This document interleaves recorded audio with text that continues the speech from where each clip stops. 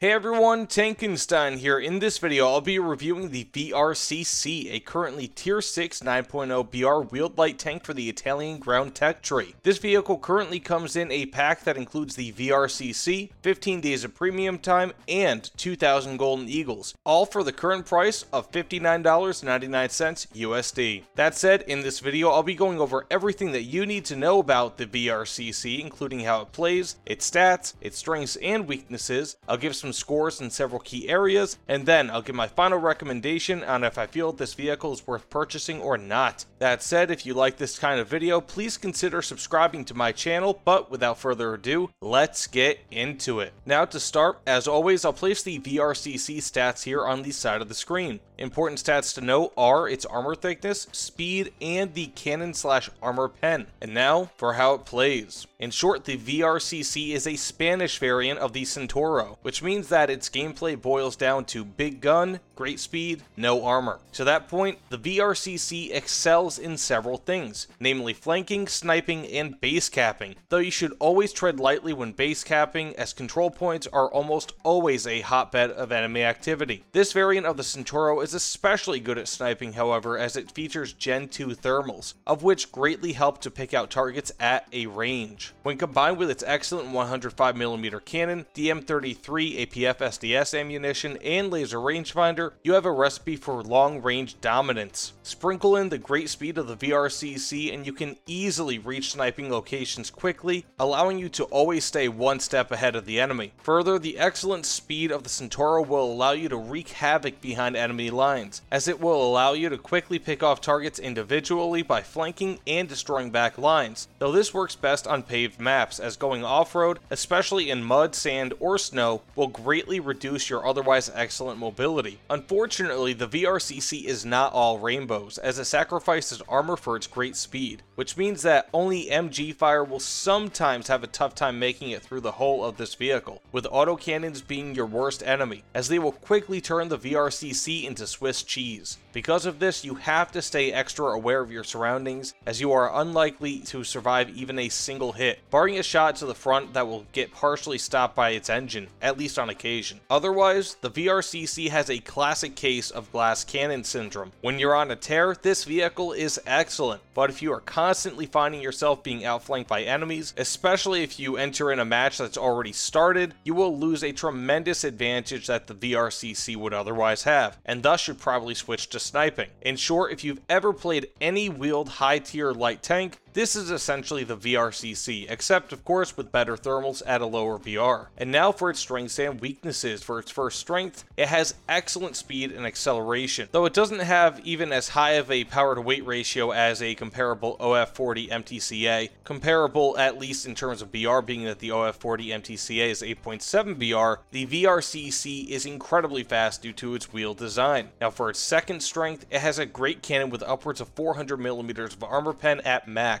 Third, it has Gen 2 thermals. Fourth, it has 3 LMGs with 2 mounted on top of the turret, which does help out tremendously when going after lightly armored helicopters. For its fifth strength, while it has poor armor thickness, the turret has a slightly different armor layout compared to the regular Centauro, which helps it slightly to prevent damage to the VRCC. Of course, it's not much, but it does have some spaced armor in terms of hardened steel armor on the outside of the turret. For its sixth strength, it has access to the scouting ability and scout drones due to it being a light tank. Beyond this, it has smoke grenades, a laser warning system, and it also has a laser rangefinder and stabilizer. And finally, the VRCC has, of course, premium RP and SL bonuses. And now for its weaknesses. First, it has very little armor to the point that HMGs can pretty reliably pen the sides and rear of the vehicle. Second, the VRCC is fairly large, making it an easy target despite its speed. Third, because the VRCC is wheeled, it takes a large penalty in mobility when crossing rough terrain such as mud and snow. Now for its fourth weakness, it has a mediocre cannon depression of only 6 degrees. And finally, it loses its stabilizer around 75 kilometers per hour, which, believe it or not, you will reach pretty easily, especially on a paved map. And now for some scores. For its armament, I give the VRCC an 8 out of 10. At 9.0 BR, this vehicle's 105mm cannon is excellent, especially when equipped with its DM33 ammunition, of which can shoot through over 400mm of armor at max, and realistically speaking, you are almost always going to be using the DM33 ammunition. While this ammunition is not unique to the VRCC at this BR, as the Ruacat 105 for the British has the DM33 shell at 8.7 BR, it still functions excellently with the VRCC and is extremely up-tierable. Aside from the DM33 shell, the VRCC also features HESH, HEAT-FS, smoke shells, and even the lesser M735 APF SDS shell, if you want to use that for whatever reason. While not perfect, especially considering that it has a middling reload speed of around 8.7 seconds at worst that it can ill afford, especially with enemies nearby, the 105mm cannon on the VRCC is one that can see you win any fight that you might ever get into with this vehicle, and at nearly any range. Now for mobility, I give it an 8.5 out of 10. The VRCC is one of the most mobile vehicles in War Thunder, even despite the fact that it only has a power to weight ratio of 18.6 horsepower per ton, which is, believe it or not, the same as the VK3002M. It can hit a top speed of 110 km per hour, of which it can hit over 70 km per hour with relative ease, all while maintaining decent control and maneuverability. On city maps where the VRCC will almost always perform best, you can zip around from hot zone to hot zone, flanking and spanking as you go. Off-road, however, especially in mud, snow, and sand, the VRCC suffers from the same poor mobility as other wheeled vehicles, and will slow down substantially. Regardless, if you can manage to stay on either hard dirt, rough paths, or best of all paved roads, the VRCC will be one of the most mobile vehicles in War Thunder, likely forever. Now for survivability, I give this a 2.5 out of 10. As you can expect, the VRCC has little to no survivability. While it benefits just a bit from having an additional 5mm armor plate on the front of the vehicle, as well as some additional armor on the turret and in a few other areas, the VRCC will be killed by nearly anything in-game with ease. The only thing that the VRCC can stop will be MGs, at least from the front and part of the back, with the HMGs being able to pen the side of the VRCC with ease. Aside from that, the only positive things that can be said about the VRCC in terms of survivability are that it is a large, fairly spacious tank, that it has smoke grenades, and that the engine sometimes helps to stop or lessen damage to the interior. Otherwise, the VRCC has effectively zero armor. Now overall, I give it a 6.5 out of 10. The VRCC, when forgetting survivability, is an amazingly powerful vehicle. If it isn't hit by the enemy, you can freely either snipe or flank enemies, as the DM33 shell will typically pen every vehicle that you come into contact with. When remembering survivability, you realize that this is a glass cannon and one that can be quite temperamental. It is a streaky vehicle that is unforgiving, which is good for good players, but of course not good for bad players. In all, a 6.5 out of 10 is still great, but the survivability plus the fact that the Ruacat 105 is basically just as good, but at 8.7 BR and still with thermals, although they are Gen 1, mean that the VRCC is not absolutely outstanding despite still being pretty great. Now for my recommendation. In short, I really like the VRCC and feel that it has potential, but much like every other vehicle with little to no armor, it will be hit or miss, lacking any ability to take damage, thus making it so that you can only screw up in a match once. I can recommend this vehicle, but have to put a caveat in here that I feel that the 8.7 BR Ruacat 105 is slightly better at 8.7 BR than the VRCC is at 9.0 BR. Again, this is by no means an indictment of the VRCC, but the Ruacat 105 may be more forgiving. Additionally, like other high-tier lightly armored vehicles, this might not be the best vehicle for noobs, so buy this at your own risk. Either way, I'm personally glad that I own the VRCC and feel that it pairs very well with the premium 8.7 BR OF40 MTCA. The VRCC is a great vehicle, but it can also lead to great frustration, if only because it has as much armor as a 1995 Honda Civic. Now with that said, thank you all so much for watching. Please let me know what you guys think about this vehicle and the review in the comments below, and of course, as always, please consider subscribing because that means the world to me. Either way though, thanks again guys, and I'll see you all on the other side. Take care everyone.